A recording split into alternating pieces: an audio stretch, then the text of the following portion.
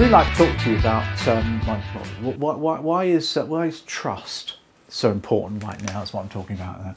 Why is trust so important right now? Now, I was having a dinner with my partner. We were having a healthy supper, and we were having a healthy conversation about working from home. And my partner, she works from home. I work from home, of course. We all do now. Everyone's working from home.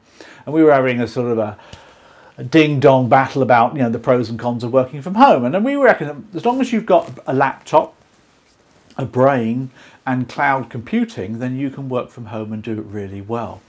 But the real debate came about, though, is if what do you use to contact clients? Do you use Zoom and video technology like we're using here now, or do you use the telephone?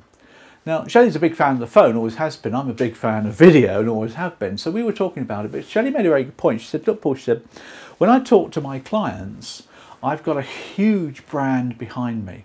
Now, Shelley works for a large organisation, and she has got a brand that's behind her, that when she mentions who she is from this company, immediately she's got the trust.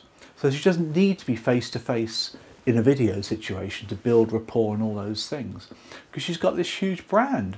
And I get that. And the likes of the Nationwide Building Society have got a big brand.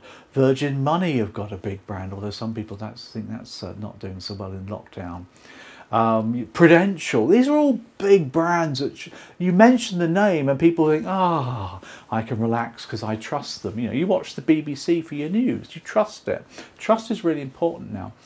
But if you're a smaller organisation, you don't have that. But if you've got a big brand like Nationwide, you can spend your money on artificial intelligence. You can do chatbots which are arty orientated because people trust the brand. You know, they go onto a website, an app which is Nationwide on there, and it does your mortgage for you without talking to a human. You trust it because of the brand. But you're a small broker, you don't have that. So you're going to have to work really hard on building trust. And here's a few just reminders for you to be able to do that for you. The first thing you want to do is to sprinkle all over social media your brand. So you do want to maximise social media. Don't be silly about it. Don't start using it for personal purposes. I'm not talking about that. But sprinkle all around social media your brand, your credibility. So your LinkedIn profile needs to be fully occupied with all things about you. You need to maybe have a blog with articles that you write about topics. Your YouTube, get a YouTube channel going with videos about who you are and what you're about, because people will look onto social media to find you and to search your brand. That's a key thing there when it comes to brand as well. If you're going to use Zoom or Teams or whatever it is to talk to clients, think about your background. I saw one the other day, and what the advisor had done is she'd put all her certificates on the back wall. It was a real wall, obviously, and she put all her certificates of all her exams and things that she'd passed. Oh, that's quite nice. One person I saw had taken a photograph, put that behind as a Zoom virtual background, and there's nothing wrong with that either. If you start pulling the wool over these eyes by having this great big office photograph in the background on the Zoom virtual, I think that's just going over the top. I think people will see between the lines on that one. So don't go over the top with that one. Make sure you have your testimonials as well. People, we've done this one to death, haven't we?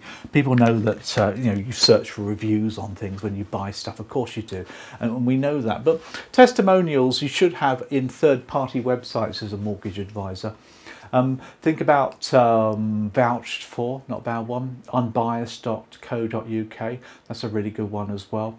There's another one I've read about called financiable.co.uk. That's financiable.co.uk, where you put all your testimonials on there. People can go and search those as well. But put them on your website if you need to as well, or on your social media. That's a good place to put it, on your Facebook profile, your Instagram, where your customers are maybe. They need to find that out as well. You do need to nail the 3 secrets to trust. The 3 secrets to trust, of course. The first one is common ground, matching, mirroring, building up a contact with people that way. If you're on video, make sure that you match and mirror the customer's voice, facial expressions, eye contact, I've got lots of videos on matching and mirroring, the NLP technique there for you, which is a very, very useful thing to think about. So definitely get common ground going with people as well. Make sure that the customer knows what your intentions are. That's the second secret to trust. Make sure they know what your intentions are. So make sure you signpost where you're talking to the customer. Your meetings have an agenda. You signpost what you're going to do and how you operate, what your sales process looks like. People don't want any surprises at all. So that's the two secrets. The third one, of course, is competence. In other words, make sure people know that you know what to talk about, so you've got credibility, examinations and those sort of things is really important. And the final one really is to make sure that you become a master communicator.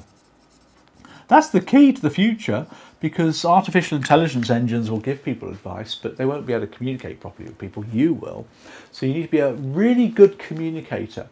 Be you on video or Zoom, whatever it is, make sure you can communicate with people really well, listen well, summarize well, engage with them properly. You've got to be a masterful communicator, and that in itself builds up trust massively.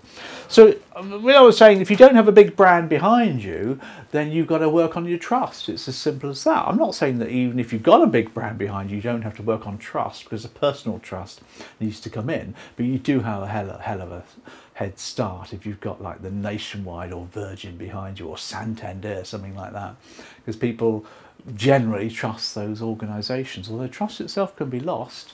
Just take a look at Dominic Cummings, but we won't talk about that.